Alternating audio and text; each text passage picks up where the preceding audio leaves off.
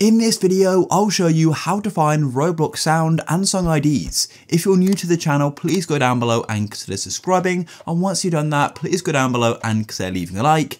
And now let's go and get right into this. So the first thing you need to do is head to the Roblox website. And once you're on the Roblox website, you need to go and tap on create right at the top, just like so.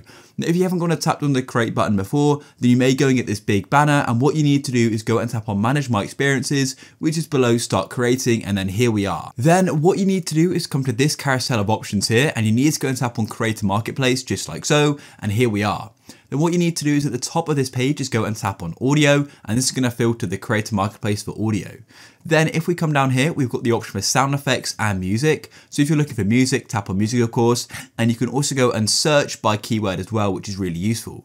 So if there's a certain sound you want to go and use, then go and tap on it. Of course, you can go and preview it by clicking on the play button, just like that. And if you're interested in going and uploading your own sounds and music, then I've got a full video on that as well. For this guide, I'm going to go and use life in the elevator. Then all you need to do is tap on this downwards arrow here, and then here it is. And then what you want to do is go and tap on more info, just like so. And when you go and tap on more info, it then goes and changes the URL bar. And I'll zoom in on this for you guys now, but the important part is this set of numbers here, after and before the slash, this is the actual ID. So I'm going to go and highlight that just like so. You don't need the slashes, then right click on it and go and press copy, just like that. Now we can go and head back to Roblox Studio, just like this. So I'm going to go over to the right hand side to the Explorer and go and tap on the plus next to workspace, just like so, and go and type in sound, just like so.